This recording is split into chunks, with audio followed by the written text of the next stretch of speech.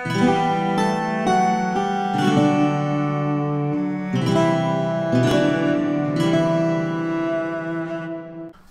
It is I, Titus Dracovin Dracovin, Lord and Emperor of the Dracovin Empire, and welcome! It is time to continue my discussion on the Shadowrun role-playing game system.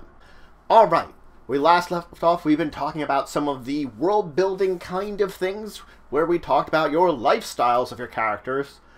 Let's talk about karma.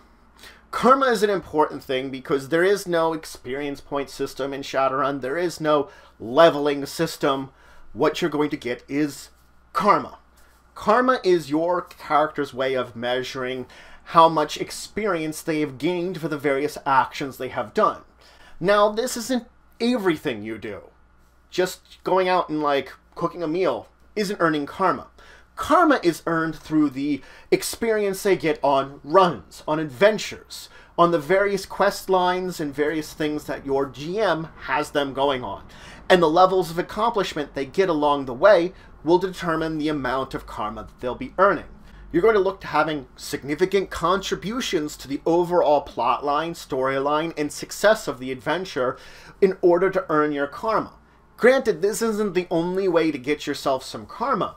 Various activities you can do, such as great role-playing, being humorous in character, being smart or strong in character, can also earn you karma. Effectively, if you push the role-playing aspects of the game, or the game plot along in certain ways, without causing harm to the overall game, you can earn some karma from this. So, let's dive into the ways you can earn karma first. The first and most major way is when you complete a adventure, a run. Now, this isn't every session. That's an important part of this entire thing. And it might not be every run either, because we have to consider a single adventure might have multiple runs to it. You're going to have to look at the overall adventure arc that your game master has planned out at this point in time. You might have multiple adventures at the course of your game, but this single adventure you're on, at the end of that is when you get your karma rewards. So we have to wait until the end till we completed everything, then we get it. And for completing it, you always get karma for completing it. Normally it's one, but you just get that one as a basis of, I've completed the adventure. Now, if you've completed enough tasks within the adventure, basically about 75% of the objectives that you had, you get a karma then. That means you were successful on your adventure. Completing it's one thing, completing it successfully is an entirely another problem that you might face. And you can get karma for, of course, completing it that way. If the adventure itself is particularly challenging, had a lot of danger, death, problems going on, and you walked away, and generally speaking, maybe you don't actually have to walk, but it means you effectively walked away from it successfully. Your GM could give you an extra one that way, that you proved yourself worthy of living through this. Now, if your character stayed in, well, character the entire time, your GM could award you one experience. Your GM could award you one karma. If you had excellent role-playing, above and beyond, staying within character, doing that very well, your game master could award you two. The important part about this reward is that your game master should look to the overall role-playing level of your group.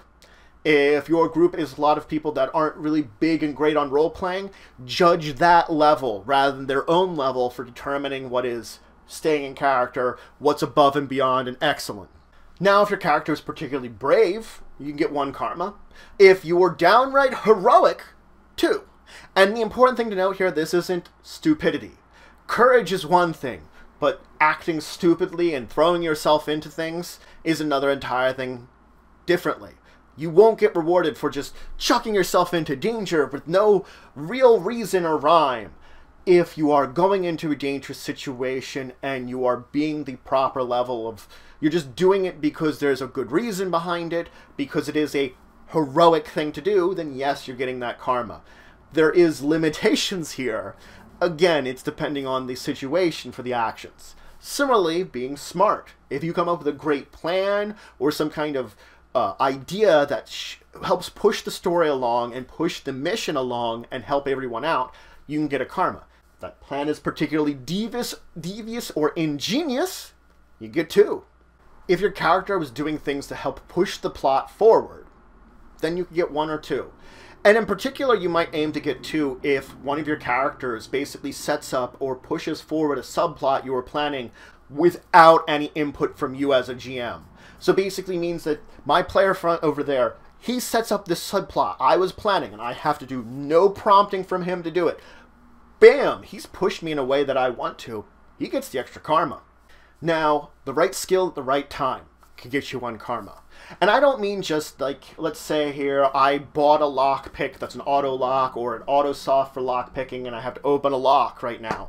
No, a good example would be you're at the end of an alley, you seem trapped, there's oncoming enemies coming in. You manage to somehow spot a door that was sort of hidden under some garbage, and you run over to it, pick the lock, allowing all your friends to rush inside as you close it, and hopefully then escape from the bad guys, keeping yourself separated.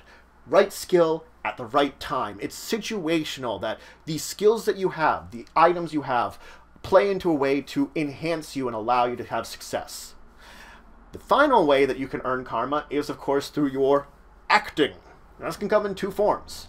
If while in character, I fill everybody in the room with laughter very often, or just rolling laughter that's in character, that's appropriate in character actions, I can get 1 for just adding humor to it, as long as it doesn't detract from the game.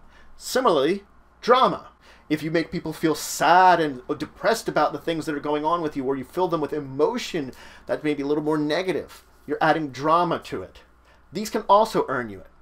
Traditionally, with all these rewards, you will earn 4 to 5 karma average. Because remember, each character, whoever's the best at these, are sort of earning these, and you're not going to earn everyone every adventure. The maximum you should get is 10. You have to remember when it comes to rewarding karma, you don't want too little, you don't want too much. Too little, you don't feel like you're progressing very fast at all. You don't get that experience that seems to be experientially increasing your skills, your attributes, etc. On the other hand, if you have too much, they're going to get too powerful too quickly, and they're going to feel like they can overcome everything.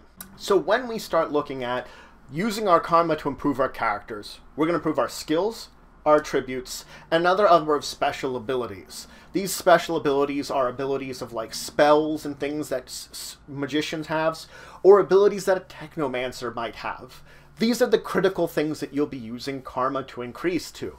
You will increase in between adventures. An adventure is complete, I have some time, before the next adventure is, I'm increasing my skills, attributes, etc. with my karma.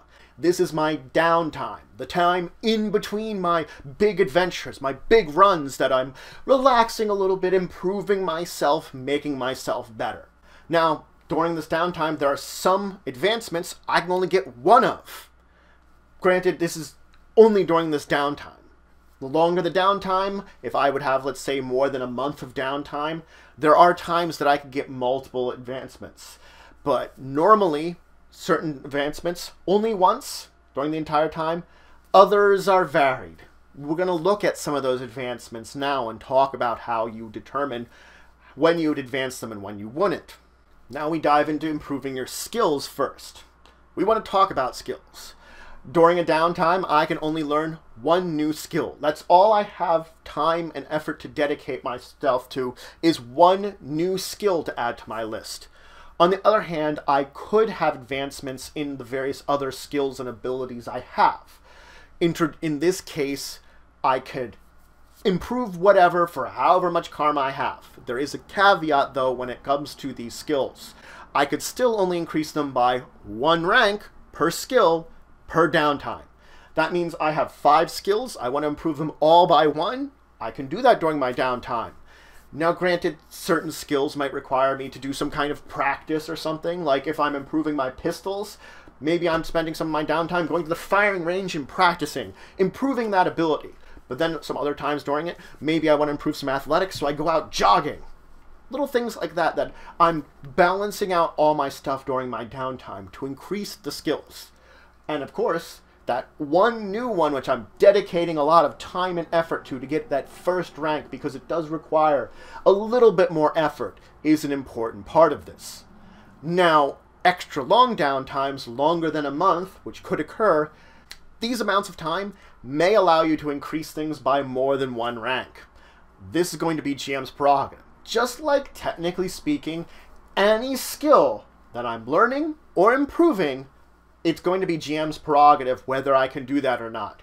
If I'm within a certain amount of downtime and I want to increase these 4 skills, and I can't give a good excuse as to this one while I would improve it, and my giving an excuse of what my balancing of time would be doesn't give anything. Maybe I don't have time to go to the shooting range with working all the other skills. Then why am I improving pistols? GM could say, I call you on that one, you can't do it. So you have to have some reason, some reasonableness. Maybe I was using pistol skill a lot in my last adventure, and that's why I'm improving it. Things like that, that makes sense as to why we're improving all these things, or gaining them.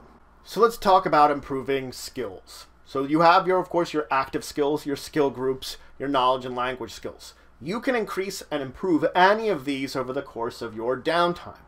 Active skills themselves, you could learn a new one, improve it. It will cost you 4 karma to learn a new one of these. So we're supposed to start with, we're learning a new active skill, 4 karma. A skill group, I need 10 karma to get a new skill group. And granted, that gives me a 1 in every skill within that skill group. So it's 4 for a single skill, 10 for a skill group. A knowledge skill or a language skill is 2 to learn a new one of. And we have to remember, we can only add 1 new one per downtime. All of these have their karma costs, have their limitations to increasing them. That makes sense to them. But that's it for today. So I talked about karma, what it is, how you gain it, and I started talking about some of the uses of it. I started talking about using it to improve your skills. In the next episode, we're going to dive deeper into it. Now that we talked about learning new skills, we're going to talk about improving the skills you have. Then we'll talk about attributes, the other things you can spend karma on, and we might even reach talking about being a GM in Shadowrun a little bit. We might reach that point in time. But I hope you're having a great day. If you have any great stories about Shadowrun, about cool things you did that earned you some extra karma, please just leave them in the comments below. But until the next time, I bid you farewell.